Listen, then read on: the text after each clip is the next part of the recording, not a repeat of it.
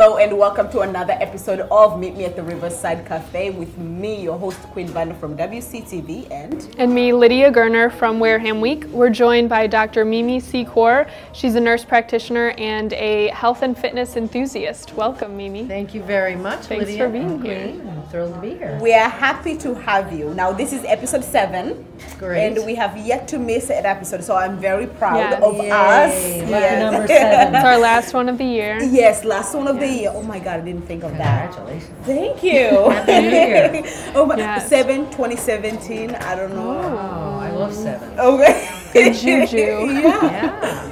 Now, we have been trying to get you into this show, but you are very, very busy woman traveling. You have just published your own book, Debut a New You. Yeah. So, without me going to the whole spiel, tell us a little bit about you and what you've been up to lately. Well, I am a busy bee. I'm a family nurse practitioner. I specialize in women's health and now fitness.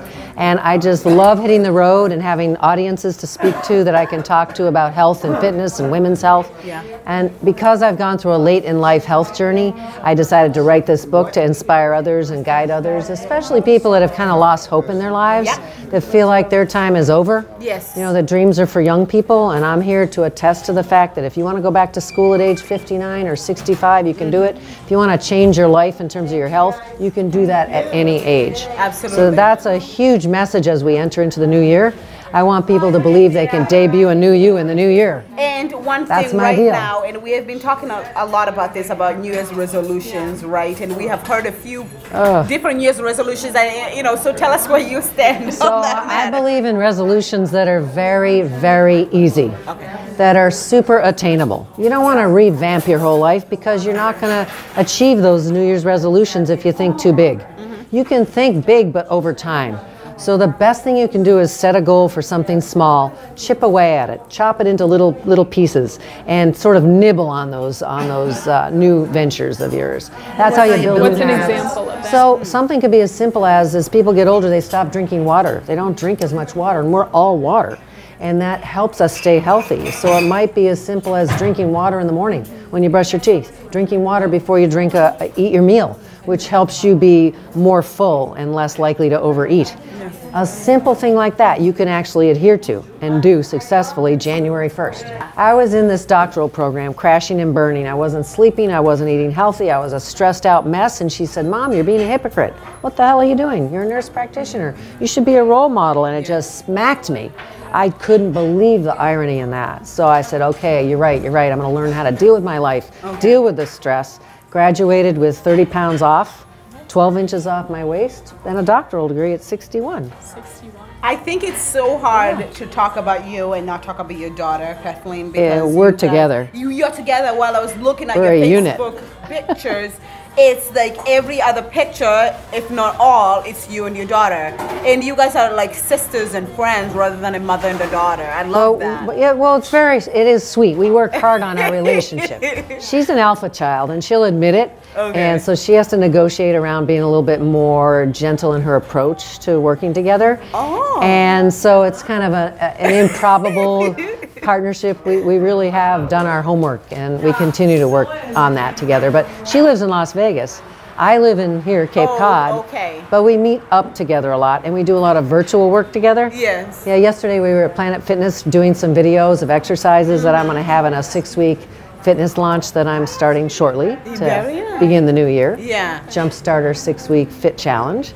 So we were filming me and her doing different exercises that we're teaching people to do in the 6-week program. But right now, what are you working towards to? Like, what's your... So my goal is to continue to get more muscular in a way that just kind of makes me feel healthier. I don't want to be like my daughter and be a big bodybuilder. I just want to live my life as healthy as I can. And I feel like there's still great progress that I can make because I've only been lifting for a little over 3 years. Yeah. So my goal is to just improve on where I've been and where I might be able to go. I might be in another show, you never know. Yeah, no, Mimi, what is so different this time around? Because you said you have went up and down with your weight before, and these messages that you're passing along right now sound like messages that have been just reinvented. They're messages that have been around us for quite a long time. Right. What's clicking now that didn't click So then? what is clicking for me now is that I have more sense of self-confidence and self-worth than I had before. So I've done a lot of work on my mindset, a lot of work on looking at my beliefs about myself, about the world. And so I think that's what people have to do in order to have any change stick. Okay. And any change to be sustainable. And that's usually where people cut corners. They think, oh, I'm just going to drink this supplement. I'm just going to go do this whatever diet it is, revamp my life without doing their inner homework. You got to clean that inner house, and that takes a lot of work. I think that's funny, Bob's salad. I'm not going to get it, but I think it's pretty cool. A salad with a hamburger on. Can I do the steak tips and eggs, please? My daughter and I have a very active Facebook page where you can ask me questions. We both interact with our people. I also have a personal Facebook page, Mimi Secor. You can order my book through debutandewyou.com. And it's packed with everything that my daughter and I do every day. Yes. So this is real. Okay. This is a 24/7 kind of how-to guide. Yes. And that's what I'm so excited about, that it really does help people change their lives in a simple, easy way. Yeah. I'm not interested in something complicated. We're too busy to have a complicated program. So these are interventions, things that we can all do, that you can do when you're on vacation, you can do when you're traveling, you can do anytime. Yeah. I believe in the chaos of your life is when you need to change your life. That, you know, most people will say, I cannot do anything because until this. Nope. So, and you're saying. And the problem with the perfect time is that our life doesn't sustain itself that way. We have ups and downs. And if you can cope in the chaos of your life, you can cope anytime. So I changed my life in the most stressful point of my life. And now I feel like I have trust that when the going gets tough, yes, the tough get going. I can deal with it. Okay. And that's exciting. It's very empowering. And I think that's a big message in this book. Yeah. Yeah, you can just start right now. Now, do you want to introduce our segment of the show? Is this like Ellen's game show? Yeah, something like that. You know, I love it. Try to switch up. I love it. This game is called Name That Frame. Here is. Oh, I love. That's a funny picture. I love that picture because your expression looks so real. That's a funny picture. That was right after my first bodybuilding show, and I was so relieved. Honestly, I was terrified. I thought I was going to die of terror stepping out on that stage the first time. Honestly, I wanted to run out the back door. Why though? You don't Because I had never been on a stage with no clothes on. It was like so terrifying. A little teeny bathing suit. Oh my goodness. A teeny weeny little bathing we suit. have pictures. Like I never wore before. I never even wore one of those when I was a little teenager. No? No. So that was just pure joy. So how did you do in that first? I came in 5th in the over 40 category. Okay. I was thrilled with that. Who is that? No, first of all, when I saw this, I said, didn't Dr. Mimi know her complexion to know which you? Exactly. Like really? Because I Well, the reason that we spray tan before Yeah. a show is so the judges can see our muscle, which is kind of a joke because I don't have much muscle. So I take a really dark tan to show any muscle whatsoever. But that's the idea behind it. How many times? Tell us about I had a three spray. So who picked this bikini?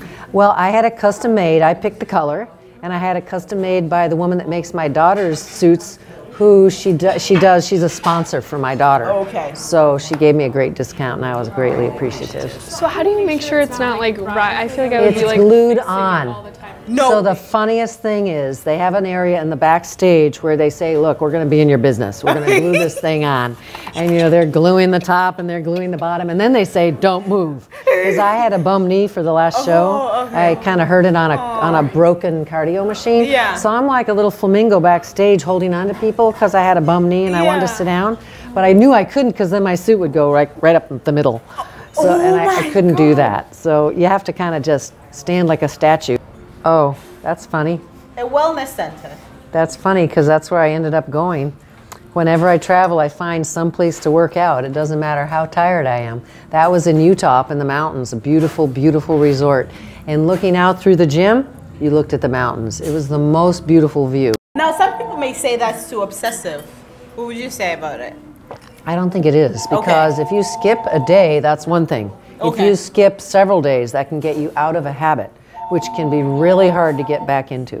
Rest days are very important, but if you go too many days, you can be out of the habit and it can be very, very hard to get back on track. That's a picture I never thought I would see. That really, That could make me cry. Yeah. I just didn't think I'd ever actually get my doctoral degree, and to go back at age 59 and actually accomplish it really, it's shocking for me sometimes to look at that picture. How was it to be in school?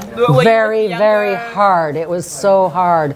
I didn't even pump gas. If my eyes were open, I was doing homework, or I was at the gym, or I was prepping healthy food. I did not go out to eat with friends. I did not lollygag on telephones with people. I just worked. It was crazy. Oh my goodness. Did you get your PhD in? I got it as a nurse practitioner in primary care, and it was the hardest thing. Although I'd say getting physically healthy has even been more challenging.